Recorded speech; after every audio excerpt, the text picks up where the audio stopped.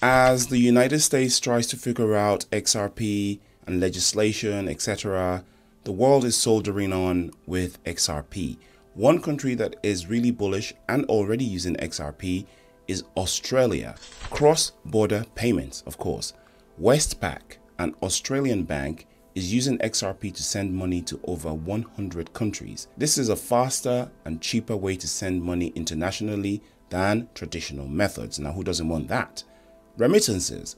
RippleNet, a global payment network that uses XRP, is being used by some Australian remittance companies to send money to their customers overseas. This is a faster and cheaper way to send remittances than traditional methods. Those are the two factors that I find that are attracting these companies: the speed of the network and the low fees compared to legacy systems.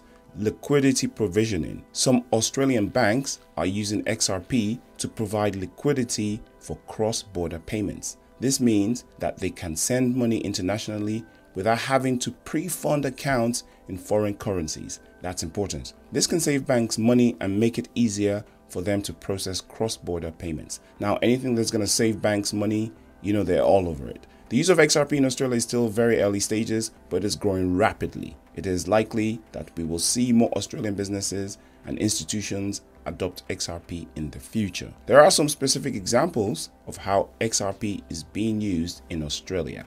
CoinSpot, an Australian cryptocurrency exchange, allows users to buy and sell XRP. Independent Reserve, another Australian cryptocurrency exchange, also allows users to buy and sell XRP. BTC Markets, a third Australian cryptocurrency exchange, allows users to buy and sell XRP. Simplex, a payment process company, allows users to buy XRP with their credit or debit cards. CoinJar, a cryptocurrency wallet provider, allows users to store XRP. Now let's look at volumes. According to CoinMarketCap, the total volume of XRP processed in Australia in the last 24 hours is $2.2 million. This is relatively small compared to the total of XRP processed globally, which is currently at $10 billion.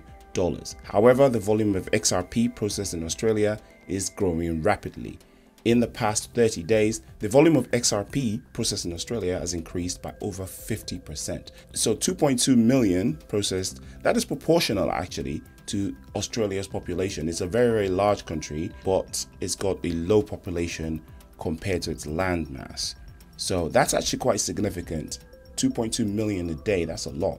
It is difficult to say how much volume will be processed via XRP in Australia in the future. However, the growth of the Australian cryptocurrency market suggests that the volume of XRP processed in Australia is likely to continue to grow. Here are some of the factors that could contribute to the growth of volume of XRP in Australia. The increasing adoption of XRP by Australian businesses and institutions, the growing popularity of cryptocurrency trading in Australia, the increasing awareness of the benefits of XRP for cross-border payments and remittances. As these factors continue to grow, it is likely that the volume of XRP processed in Australia will continue to grow as well. There are so many other countries on the list that are doing a lot more than Australia is, but this is just to show that even in countries like Australia, where the legacy systems are quite advanced, the remittancy systems are there and established, XRP is still making roads. Why? Because XRP is faster and cheaper than the stuff that already exists. Now, in countries where the legacy systems are not quite so established, XRP provides the technology that kind of leapfrogs the kind of stuff that they had to do to become established, which makes it easier to just implement XRP rather than install some legacy system that costs an arm and a leg. Not financial advice, do your own research, and I will see you in the next video. Peace.